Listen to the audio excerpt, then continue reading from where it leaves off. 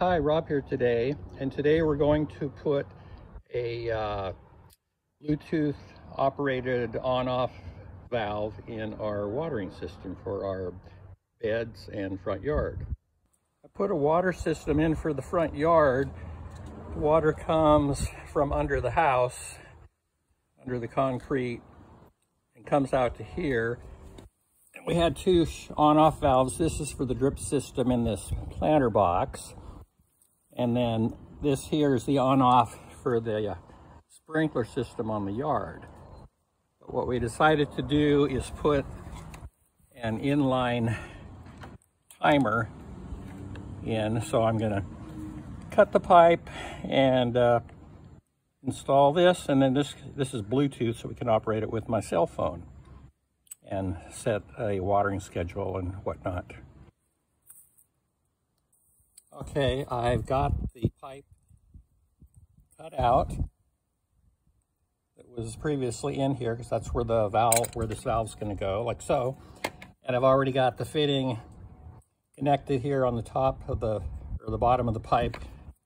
It's going to screw into the top of my valve. And then on the bottom I have a fitting here. I'm just going to wrap some Teflon tape around, screw this on, and then I can slide this over and then screw this to the fitting here. But I need to wait for the glue to dry a few hours before I connect everything together. Okay, I've got my Dig Bluetooth hose-in timer all installed, connected between the PVC and the PEX coming from the house. So now it's time to put the app on the phone and learn how to program this thing. Here's my completed installation, but it didn't work. What happens is I installed it backwards. This is the incoming water, but if you'll note, there's a threaded part here on the valve. That's the part that was normally threaded onto the hose bib, but I had put mine in upside down.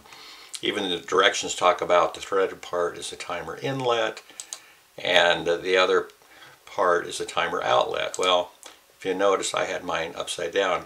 What happened is I didn't read the directions, and in the upside down position, the text on the device was the right direction, but in my case, the proper installation, the text would be upside down, so I didn't follow directions and put it in wrong.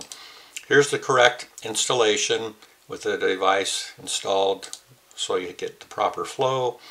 Water coming in to the threaded part, and then it goes downstream and feeds my planter box and my lawn sprinklers. Next step was to download the app.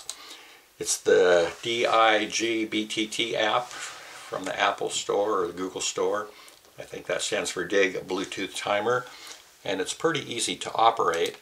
Here's the home screen. Mine's set up weekly, every day of the week, 7 a.m. turn on for 4 minutes, or if you select the manual run, it's mine's set up for a 5-minute manual run if I turn it on with the app. Or you can push the button on the device itself and it will do a manual run. So either way, through the app or through the device. Pretty neat. Well, that's it. Good luck to you if you choose to install one, and my advice to you is follow the directions, unlike I did not. And you'll save yourself a few hours or days in getting your system up and operating. To view more of my videos, click here.